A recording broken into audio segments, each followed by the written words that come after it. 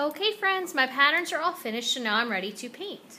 When I paint, I'm going to take my paintbrush, put it in my water, then I'm going to put it in my paints.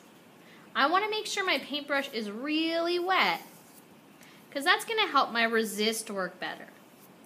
As I paint, I'm going to be careful not to go over these lines.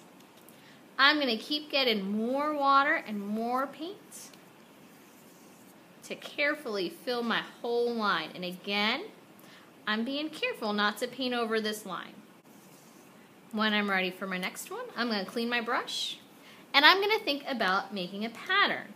I made an ABC pattern because it goes ABC, ABC, ABC.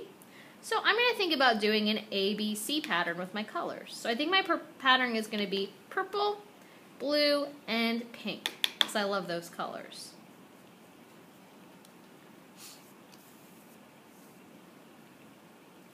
So I'm going to do an ABC pattern with my colors as well. My pattern is going to be purple, blue, and then pink. As I'm painting, I'm going to try not to paint on my line because that's going to help keep my colors from blending together. So you can leave a little bit of space between those colors. Make sure your paintbrush is really wet. That's going to help your resist show up really well. You can see my white crayon is just jumping off the page now that I add my pink paint. So again, I'm doing an ABC pattern. My pattern is purple, blue, pink, which means I'm going to have to start with purple here.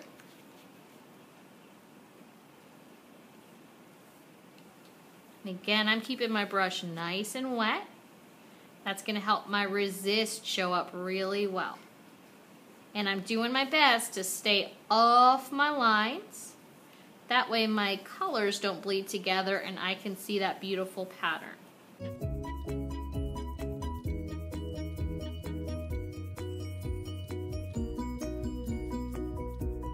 Okay, my patterns are all finished. Now I'm ready to go put them on the drying rack. Now it's your turn. Have fun, amazing artists.